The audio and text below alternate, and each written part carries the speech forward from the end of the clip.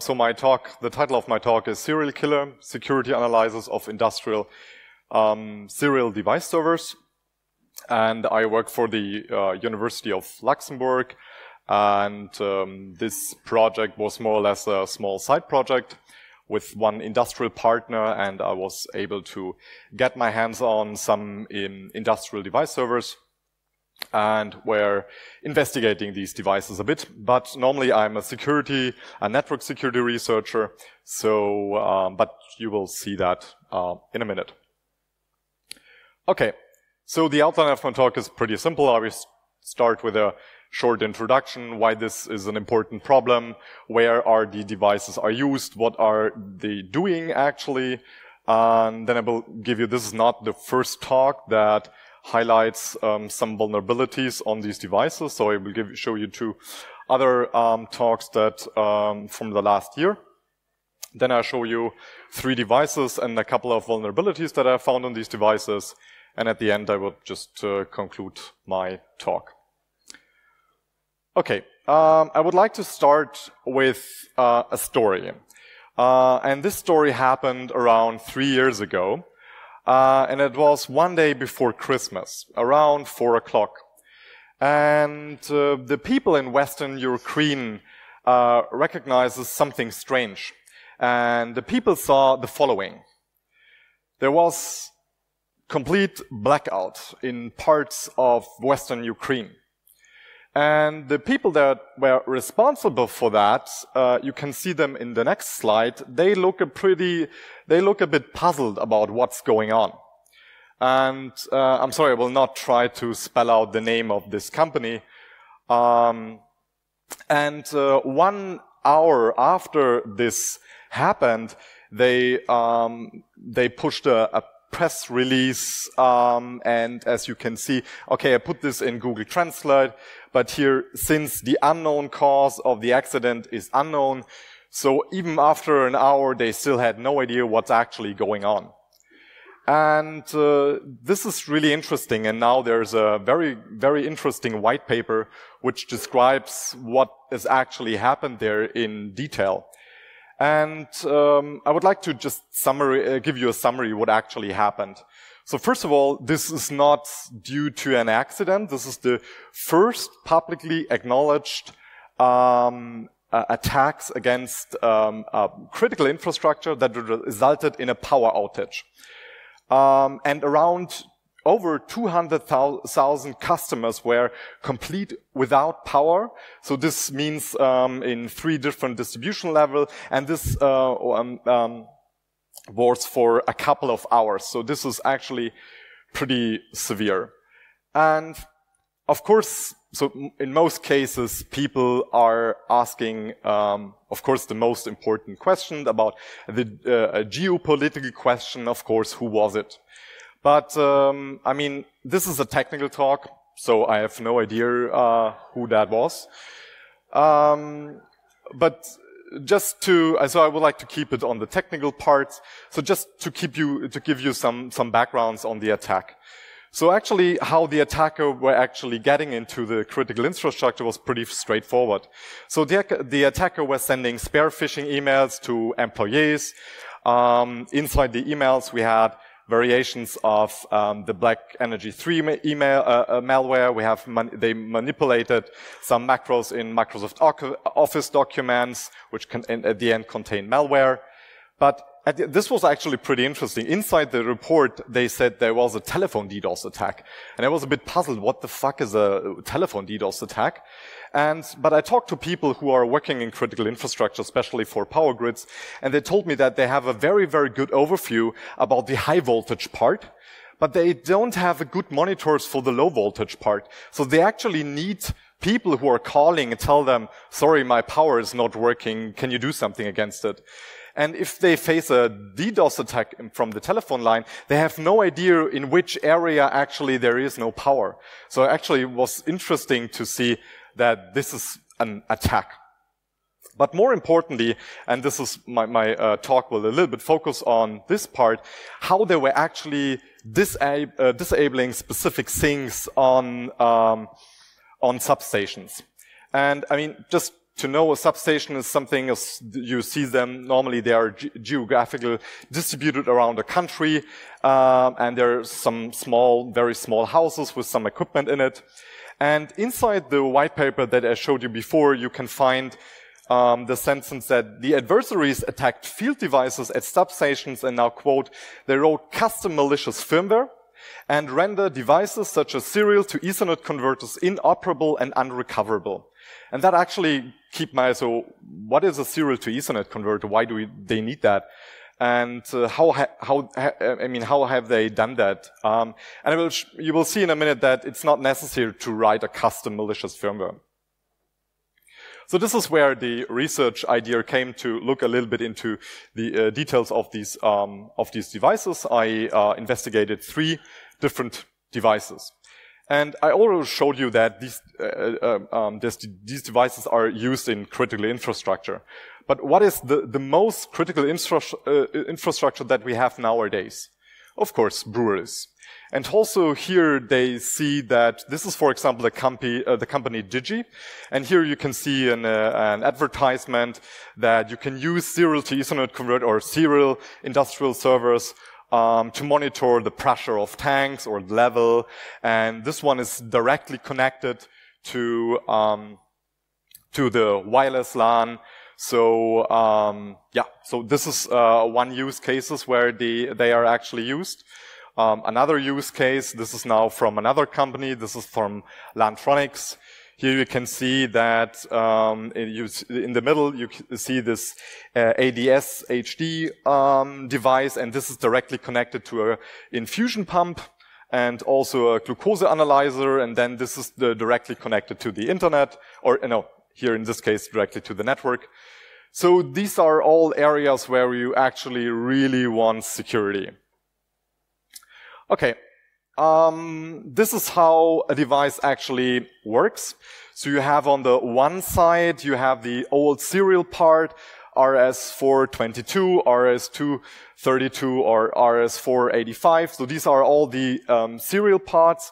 Could be that you have one port or you can have multiple ports. So this really depends on how your budget is. And this is the old stuff. And then you have a small device in the middle. Most cases, this is an ARM device. And on the other side, you have the modern IP network, Ethernet, wireless LAN, or you can even buy this for with GPRS, for example, if the substation, as I said, geographically distributed, it's nice to, and there's no easy connection, you can use these devices with GPRS. Okay, so I said before, though I'm not the first one who investigates these devices, the first one was H.D. Moore. He gave a talk at InfoSec Southwest 2013. His talk mostly focused on the company Digi, so this was from the first advertisement from the brewery. And he found some pretty severe vulnerabilities, but what is interesting in his presentation, he analyzed some scans from the internet, and he found some really, really scary stuff there. So the first thing that he found that this device was actually used to control a natural dry cleaner chain. This was, of course, without any authentication. You can just connect to it and then control this stuff. And another thing that he found also with these devices is a traffic signal monitor with default password. So you can just connect to it and, change the traffic signals. Okay. And last year there was also a very interesting talk from Thomas Roth from the CCC Congress, and this was the title with the title "Skater Gateway to Shell," and he focused on other 3 devices, but again he comes to the same conclusion that the security of these devices is pretty bad. Okay, so let's talk about the vulnerabilities that I found. After I created the slides, I actually came up that there would be a better title for my talk. It would be "The 80s Are Calling and They Want Their Exploit Back." So, because all that stuff is pretty old and should be solved for very, very a long time. The first device that I looked into is this device, and this also shows a little bit my experimental setup. So you can see on the one side, you can see a Raspberry Pi. This is the A. And on the Raspberry Pi is a shield, serial shield. Actually, the Raspberry Pi is not really doing anything useful. It just provides me an endpoint because, I mean, at the end, I would like to test the device and I need to send commands and get something back. So, so at the end, the Raspberry Pi was just something that can send me stuff back.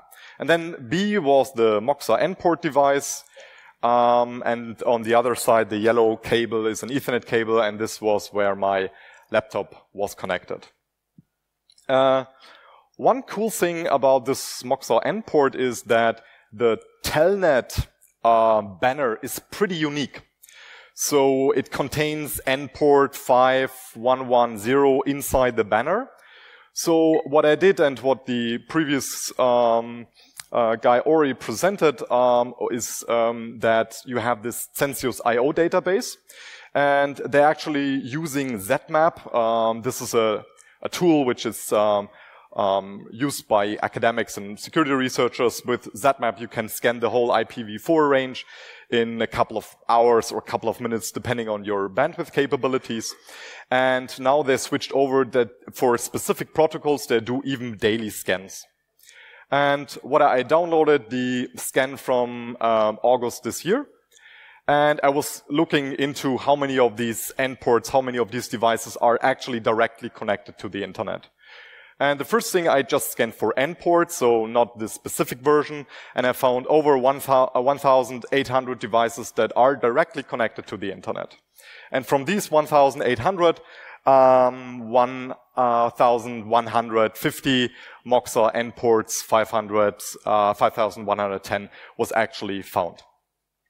And now, also pretty cool, inside the banner is also the version number from the firmware. And this is also pretty interesting. So here in the next slide, you can see a distribution of the firmware. And, but let's see. So first of all, the majority of these devices actually use firmware version 2.2 or lower. Okay, let me tell you something about version 2.2. So there was absolutely no access control at all. So no, not over the web, not over the serial port, so you can just connect the device and control it. Then starting from 2.2, they actually have at least the web interface. They put a password and username and password on the web interface. But there they have used 4-digit session ID. So again, you can brute force that in, I don't know, a couple of, not even a second.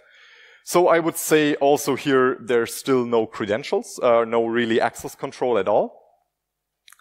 And the device that actually I looked into, this was at that time the most recent version one, is 2.6. So here, at least they have fixed the web stuff with the session ID. And since the vulnerabilities that I found were at least partly solved. So this is the part which is actually having a more recent firmware version, which is pretty bad.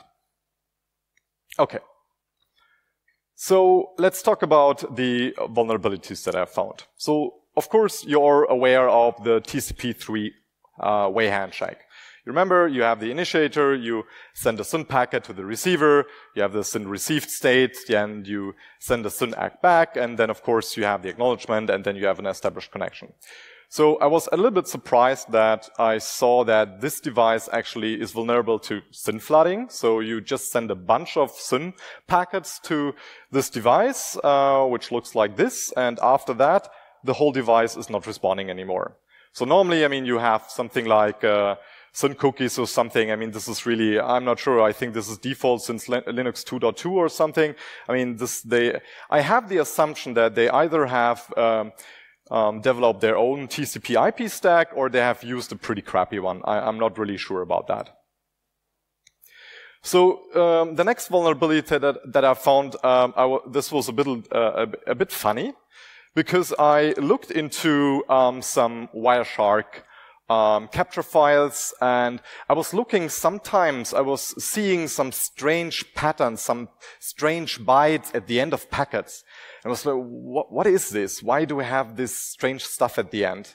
And then I investigated that a little bit more in detail, and then I found out that if I just send a very, very small packet, like an ICMP echo request to the device, I get an echo reply back. This is all fine if you look into, the checksum is correct, everything is correct, but maybe I can look at the padding bytes here.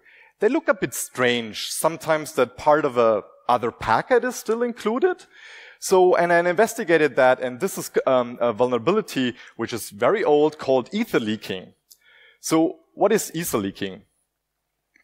Ether leaking is, okay, let's say, first of all, that you have in Ethernet, you have a minimum amount of, a minimum frame size, which is 46 bytes. So what happens if your packet is smaller than 46 bytes? Of course, you need to use padding. And according to the RFC standard, you find something like that. IP packet should be padded with octet of 0 to meet the Ethernet minimum frame size. And the important part is with octet of 0. What they have used, this is not the original code, but a code that I found which describes the problem pretty good, is something like this.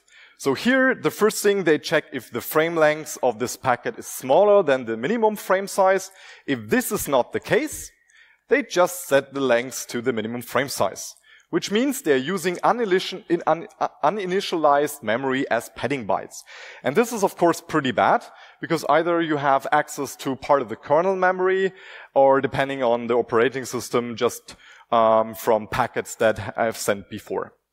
So normally this is pretty easy to fix. You just need an additional memset that you just all the padding bytes that you put into, that they are actually 0 and not some parts that are in your memory. I mean, in theory, what is possible that either session ID, passwords, or any other parts could be part of this packet then. Okay. So another vulnerability that I found, which is a little bit more severe, is I just show you the other slide, is I analyze the initial sequence number. So I just go back to the default, to the three-way handshake. So we are sending a SYN packet to the receiver, and then you are getting a SYN acknowledgement back, and here you have another sequence number. And of course, in all books and described, the sequence number is like 1000, or in this case 2000. But of course, in theory, they should be completely random. And this is important because if an attacker can predict or brute force the sequence number, and they know that you are communicating, I can actually inject arbitrary packets in an established connection.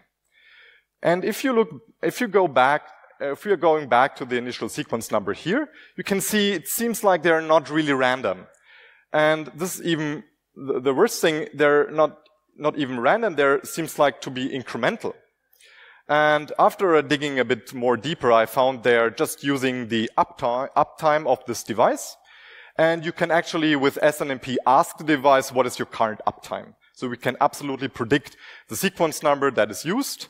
And if I know that there is an established connection, I can actually inject arbitrary packets into an established connection. Yeah, exactly. Okay, and another part which is actually pretty interesting, and I believe that a lot of devices are actually vulnerable to the next problem. This is called connection blocking. So as I said before, normal in the good old days, you just have a serial cable between one computer or one device. You have normally a one-to-one communication. The problem is now, if you introduce now this serial to Ethernet converter, you have a one-to-N communication. So what has Moxa actually done here? They limited the connection to 1. Okay, it's a bit more complicated here because they have used on TCP port 966. They use this for signaling. They use TCP port 950 for data. So what you need to do, you just connect to the signaling port first, and then to the data port, and just keep the connection open. If you just do that, a legitimate user cannot connect to the device anymore. So it's a pretty straightforward denial of service attack.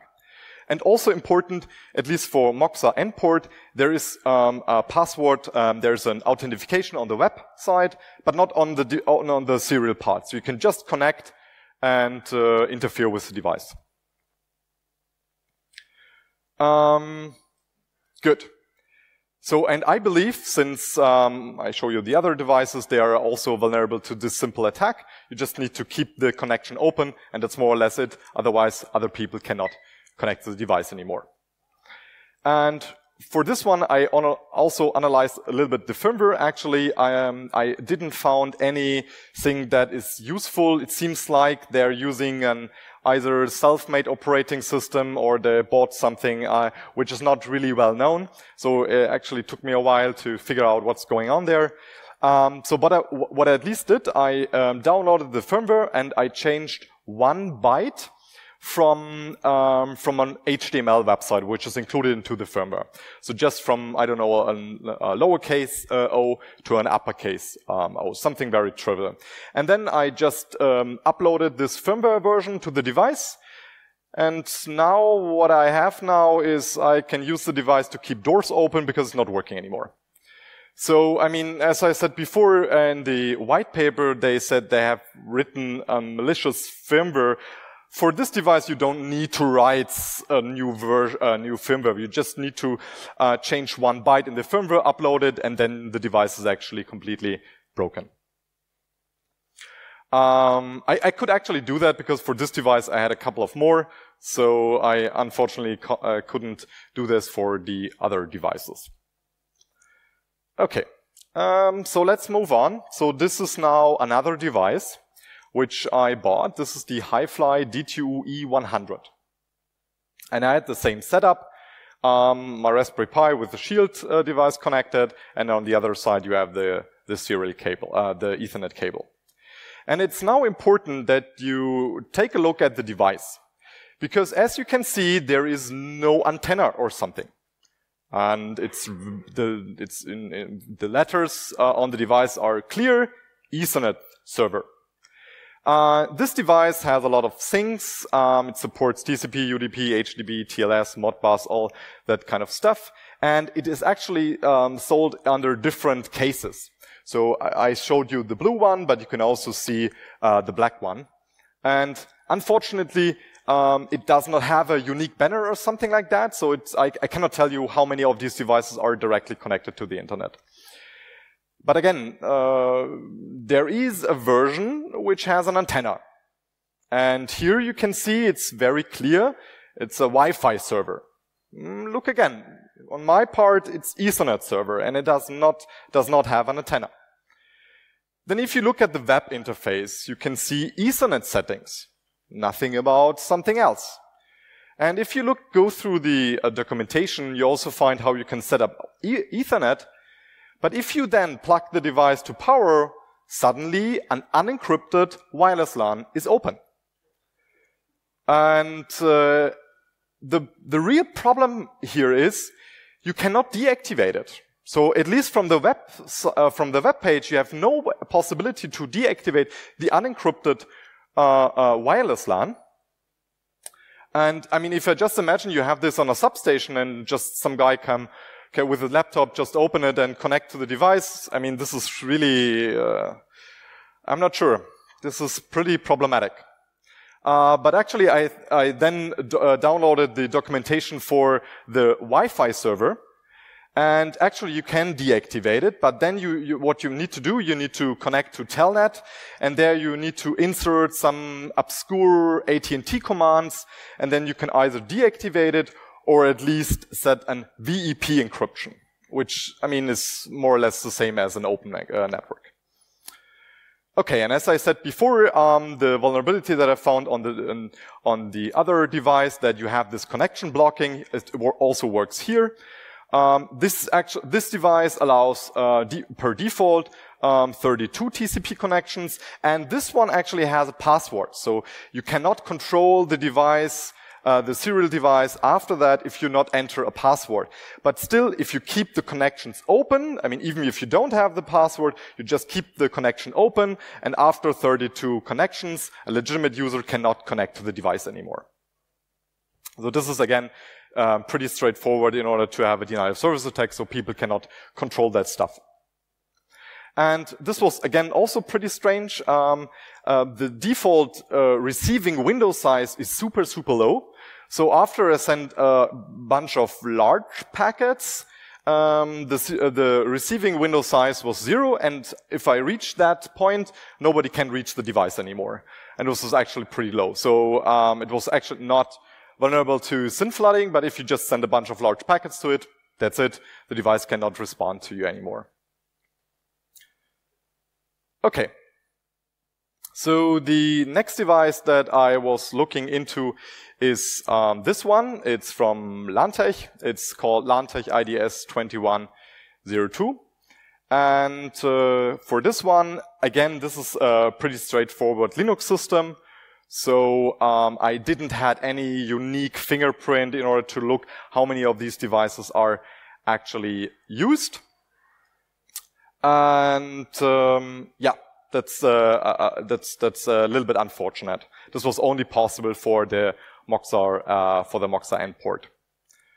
Okay, the first thing that I did, I opened the web interface, and you have a bunch of stuff you can enter. And of course, what is every researcher, every security researcher doing with if there is some input fields, you just type a bunch of cross-site scripting in it, and sure, it's vulnerable to this one also.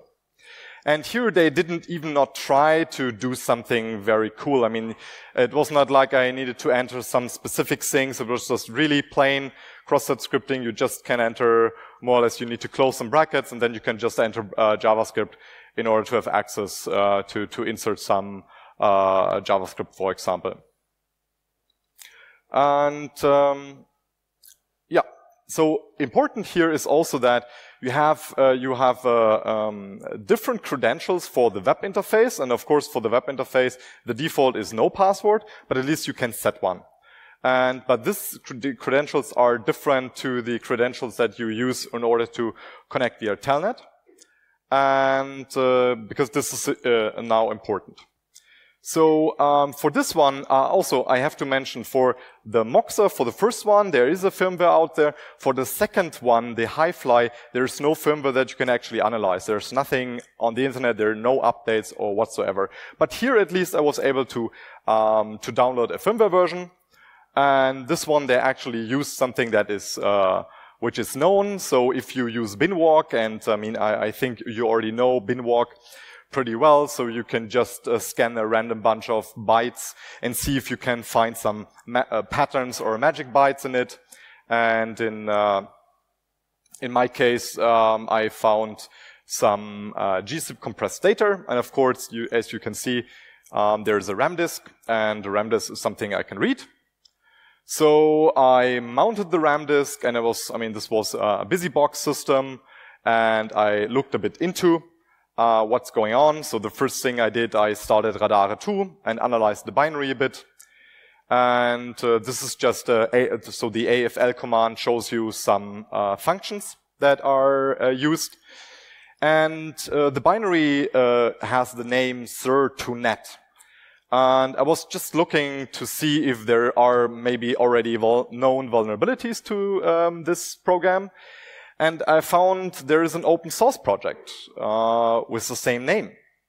And I was a bit curious, and I was analyzing this open source software, and I actually found the same functions that I used here. And I even investigated this a bit further, which means it seems like that this company has actually used this open source software and just put their new code in it.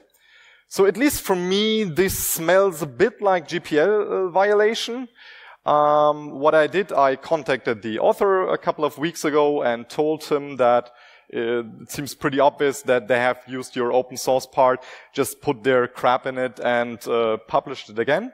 But it seems like it's a little bit more, I'm not a lawyer here, so it seems a bit more complicated. Someone has to ask for the source code, at least for the modification, because this modification needs to be open source again. And the author told me that he has asked now the company to give them the source code. At least at this point, I have no updates. But it seems a bit fishy. Okay, but now I examined the binary a little bit more in detail.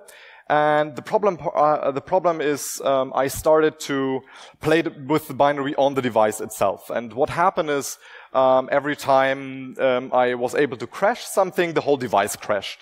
So I needed to reboot everything, and sometimes it lost its configuration file. So it was a little bit a mess here. But then I found a way in order to actually debug the program in a more comfortable way. So first of all, I used change root to have all the libraries and all the files needed in one environment. Then I used qemu arm static to run the binary. And this program has a nice feature, the -G, where you can actually open a port and then you can use a debugger to connect to this binary directly and debug it.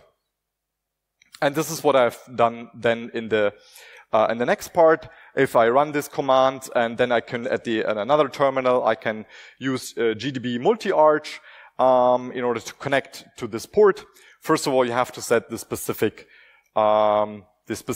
architecture. In my case, this was a little ARM architecture. And then I used file that GDB knows which file I'm currently debugging. And then I used target remote localhost and then the port, and then I was able to connect to the device. However, I was a little bit focusing on the part that was additionally included. So what they have included is that this configuration file.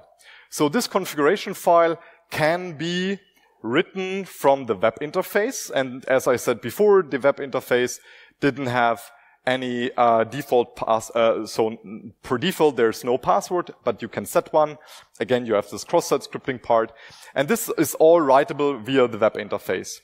And as you can see, there is the network configuration here, and you have a bunch of IP addresses. And I played around with one IP address. I think this is DNS server, and I put a bunch of A's in it. And then I was getting a segmentation fault for a function called del IP proceed. So what is this function actually doing? It was checking for if there are some characters which are not part of an IP address, and they're actually using str copy to copy the IP address here. And as you can see, if you just put a bunch of A's in it, you can see that at the end, the instruction pointer points to 414141. So here, if you have access to the web interface, you can then run arbitrary code on this device. Okay. So now I would like to tell you how what happened at the end. For all that kind of stuff, I used, of course, responsible disclosure.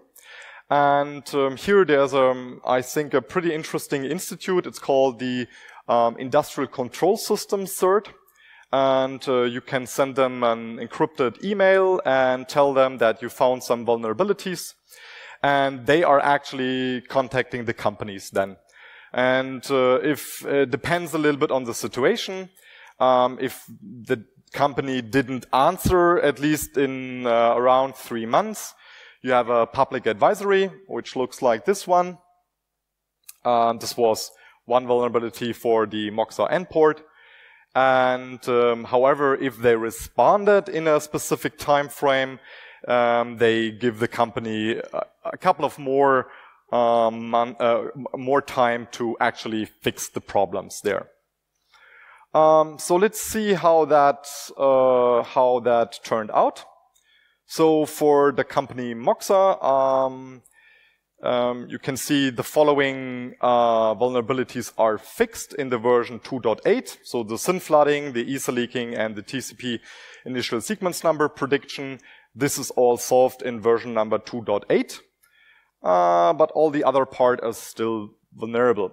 So at least here, the company is responding and is actually fixing stuff. But again, still the firmware verification, so if you just upload random bytes to it, you have a brick device, and also the connection blocking is still vulnerable.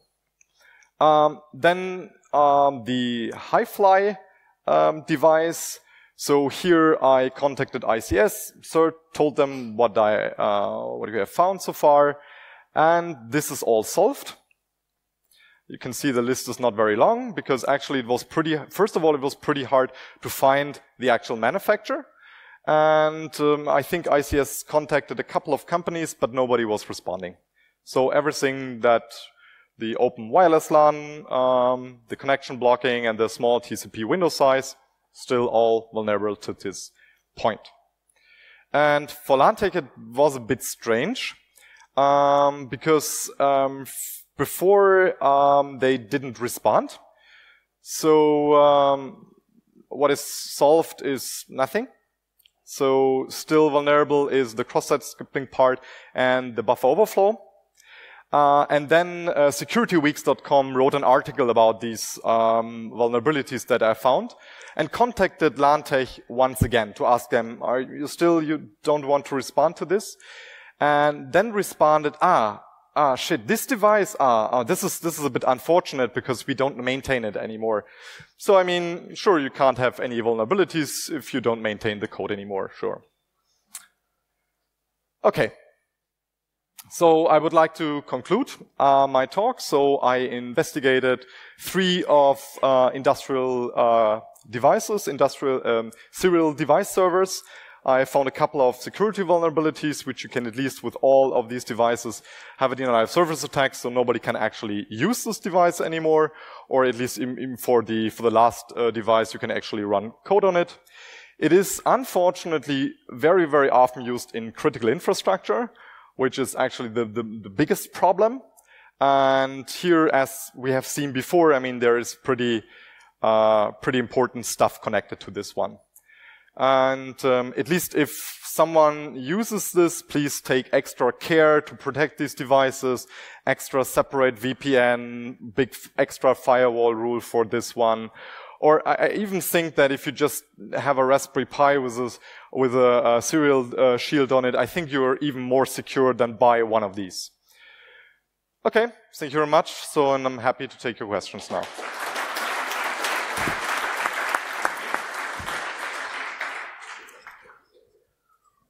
Any questions?